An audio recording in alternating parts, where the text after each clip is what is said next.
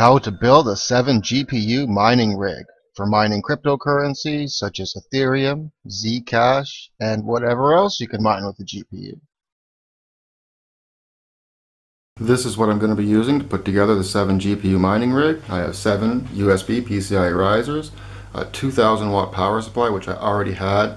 I would have preferred to probably have 2 separate PSUs, but right now I have this, and this one has 9 8-pin power connectors, so I can hook up all the GPUs with this and test it out, and I might switch to 2 in the near future. I have a 4790K, and I got this again for future use. I might have other uses for this in the future to test things, fool around with things, so I got that. I have too many 1840s and 3258s, so SSD. 16 gigabytes of memory, again for future use. I just want to make sure I have enough if I want to do other things, test things out. So I got 16. Network cable, front USB panel for easier connectivity while it's on the shelf. And a Z97 Gaming 5 MSI motherboard that has 7 PCI-E lanes, 4 1x and 3 16x.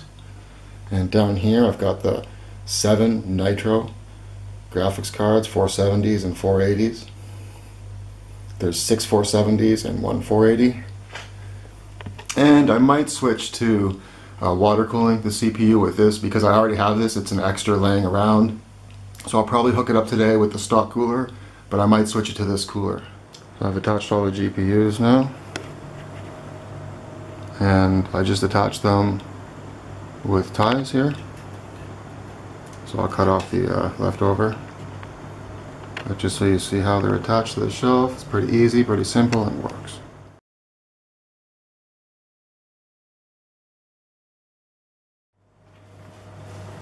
Somebody had asked me what I use to mount my motherboards, and I simply use a piece of PVC plastic that I've cut down, cut a hole out for the CPU, and it's the shape of the board. So what I do is I carefully center the board, and then I take a small screwdriver and just put that into the center of the hole and push down on the board to leave a mark. And after I've left my mark, I take the screwdriver and push it into the hole even further so that I can then fit some motherboard mounting screws in there and mount my board directly onto there.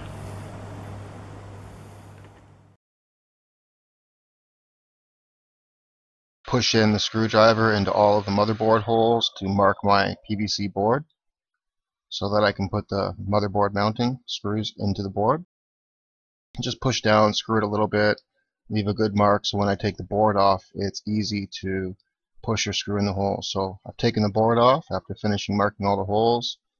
Now I'll just kind of take my screwdriver and push and screw it into the hole to make a hole for the motherboard mounting screws. This screwdriver is a little bit thinner than the diameter of the bottom of the screws, so when I put the screws in they'll be nice and tight. So just kind of dig it in and then screw the screws in.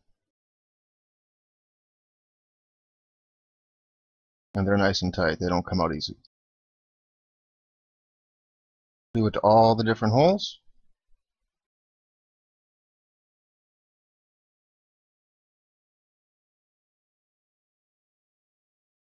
I just had this board laying around, so I cut some up. I use it for all my motherboards since I had a couple big pieces of it. It's cheap, it's free because I already had it, and it's effective, it works, looks alright, easy to use, easy to set up.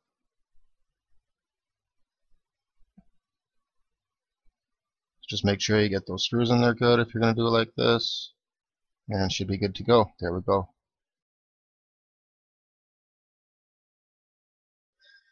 So now it's all screwed up and ready to go. I'm going to mount my motherboard onto the screws there and start screwing in the motherboard.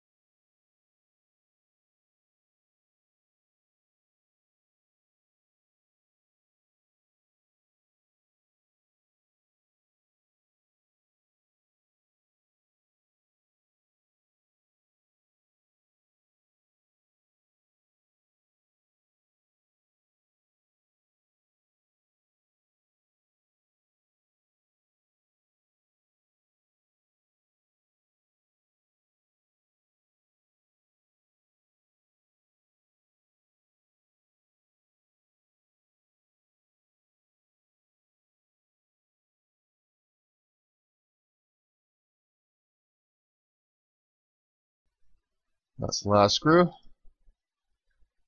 So now we're all done. Got the motherboard screwed in. It's in solid.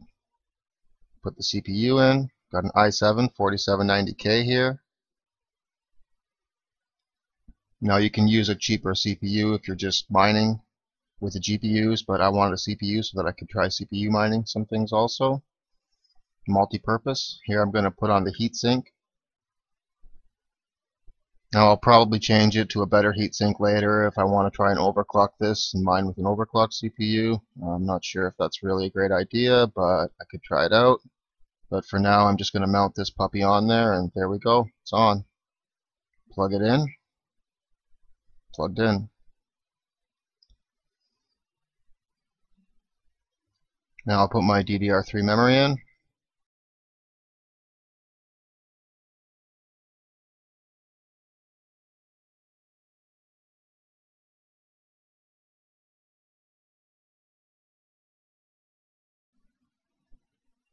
So I've got the board in position here, ready to start plugging in all the power and GPUs. I'll hook up my SSD, plug in the SATA connection, plug in the power connection for it. Cables can be quite a mess, so I try and tidy them up as much as I can. Plug in the audio, USB, power, restart.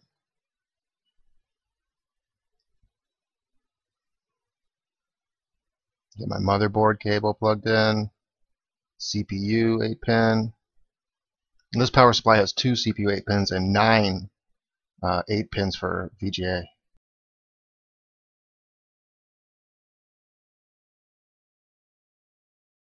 So now I'll go ahead and plug in all of the graphics cards. Put my 8 pins straight into there.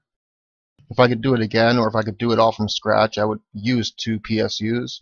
I'm only using this one because I already had it, and I didn't want to have to buy PSUs just for this to go. I thought I would try this first.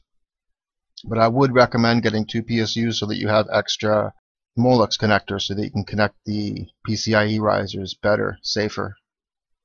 This is a little bit more dangerous, but I thought I would just do it anyway. And I still might switch to 2 PSUs. I might reuse this for another PC. We'll have to see. So there we go, we're all plugged in. Just tidy that up and start to put the PCI-E risers on.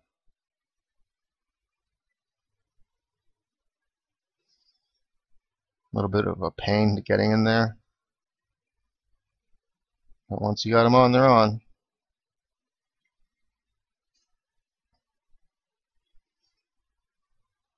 So I didn't have too many Molex connectors, and I only have 5 free 6-pin ports on the power supply, so I do have to double up a little bit. Again, that's why I would prefer to use 2 PSUs, but this is what I got to start off. Fire it up, so I'm going to do it. Used a few SATA connectors there, which I would prefer to use the Molex connectors again, but gotta do what you gotta do. Tidy those cables up a little bit. But then again, these Sapphire Nitro cards draw most of their core power from the 8-pin power connector, so they're not as much to worry about as a fire hazard, as your SATA connectors melting. My SATA connectors never get hot, barely even like warm, I would say, so I'm not really that worried about it, and that's why I would recommend these Sapphire cards over any of the other ones. That's all done. I can start plugging in the USB cables for the PCIe risers. Those are 50 centimeter USB cables. My cards are maybe a little bit higher than most people put, so I need the 50 cm. Couldn't use 30 cm, it'd kind of be tight.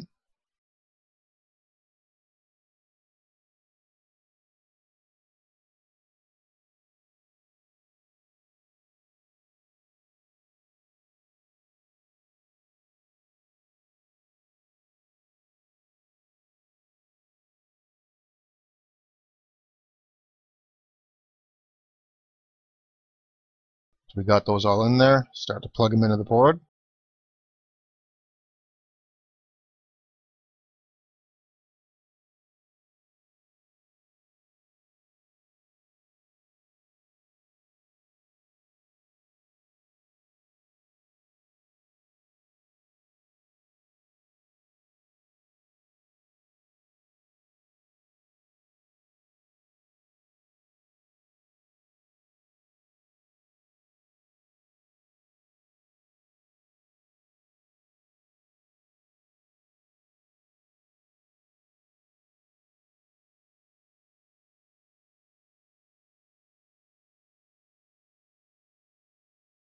Plug in my network cable, and then of course a mouse and a keyboard.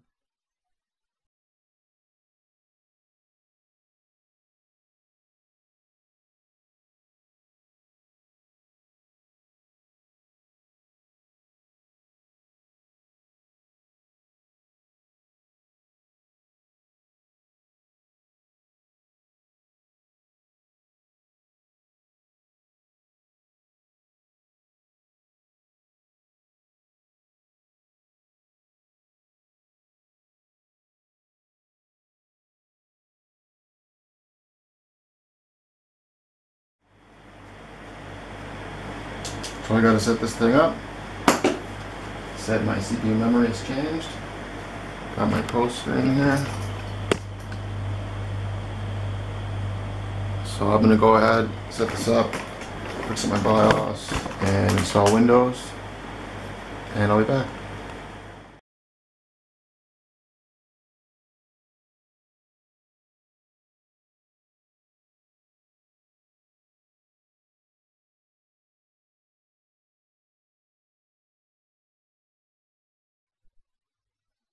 So here you can see all 7 GPUs are showing up in Windows, which is great. So I'm going to go ahead and launch Claymore's Miner to test it out with Ethereum mining here, see if it shows up. And they do. All 7 cards show up.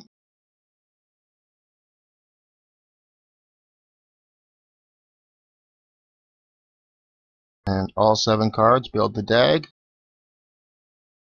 And they all mine. So that's awesome. 7 GPUs mining on one rig. Really, one rig, one motherboard.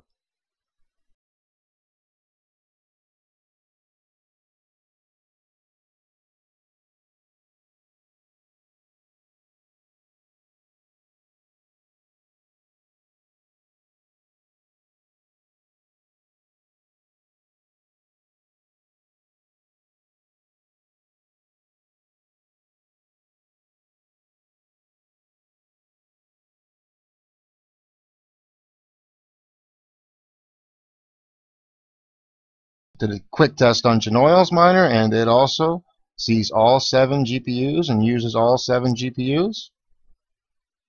So that's just really awesome.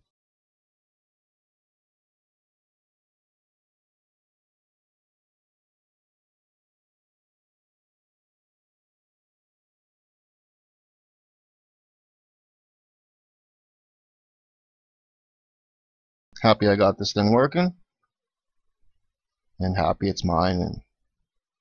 So I hope you liked the video, I hope it helped, and thanks for watching.